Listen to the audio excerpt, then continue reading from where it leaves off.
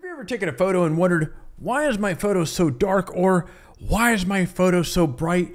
Even though your camera said the exposure was where it needed to be, well, your camera has this handy tool that can address these problems, and that is called a histogram. Friends, welcome back to yet another Shoot Happens. I'm Alex, and thanks so much for tuning in.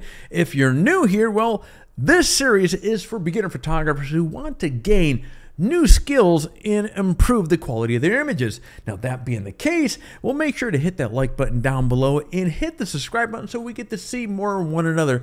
That way, well, you don't miss any quick tips that will make a difference in your photography. Today, as the title gave it away, we're going to be talking about histograms, what they are, why do they matter, and how you can use them to take control of your exposures and create better photos. Think of a histogram as your camera's way of giving you a peek behind the curtain, showing you exactly how your image data is distributed from shadows to highlights. Understanding this little graph can be an absolute game changer, to say the least.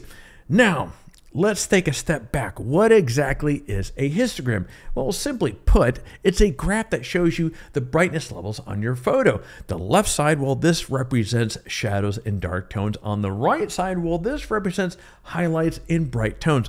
Right in the middle, of course, is the midtones. By checking your histogram, you can immediately see if your image is underexposed or overexposed or just perfect. It's well balanced. Even if the preview on your screen looks misleading due to lighting conditions, using a histogram has absolute lots of benefits. First, it's going to help you catch problems you might not notice on your LCD preview, especially in tricky lighting. Second, it allows you to expose for the scene more accurately, giving you much more detail in your shadows and highlights. And third, well, it teaches you how to make creative decisions, like when to intentionally clip the shadows for a moody effect or let highlights blow out for a little bit more of a dramatic scene. Here's how to read it in a real-world scenario. Imagine you're shooting an absolutely amazing sunset. The screen might make the sky look perfectly exposed, but the histogram might show a spike on the right, indicating overexposed highlights. Now, you can then adjust the exposure to preserve those bright details.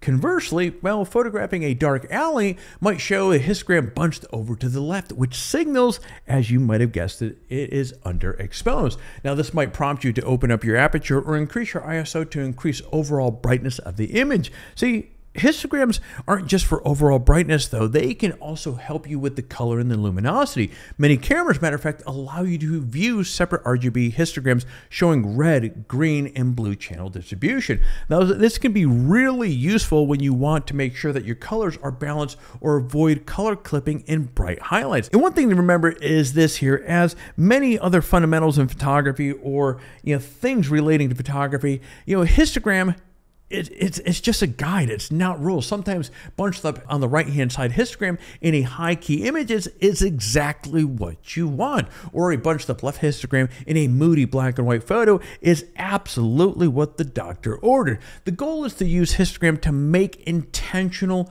choices rather than blindly trusting your camera's meter.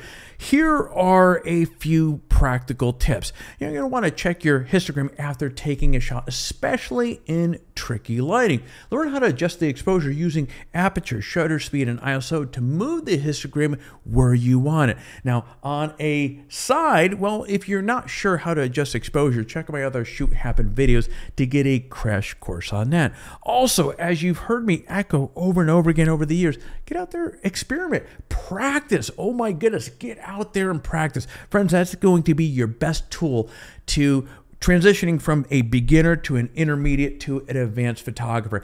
Take the same scene with different exposures and see how the histogram changes. You're going to quickly see for yourself and start connecting what the graph shows to what appears in your final image. So the next time it's time to go shooting, don't just glance at your LCD and hope for the best. Open up the histogram and give yourself the data-driven advantage, and you're going to see for yourself. Understanding histogram helps you capture the image you actually want. So avoid surprises in post-processing. That's never fun. And become more confident in your exposure decisions.